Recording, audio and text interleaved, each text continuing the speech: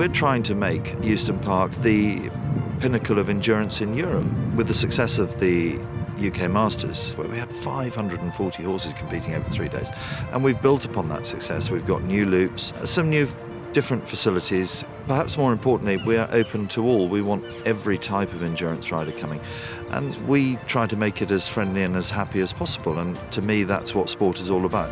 We're trying to attract everybody, the broad spectrum of endurance. It's a family sport. We do obviously everything we can to protect the health and welfare of the horse, and that's really central to endurance.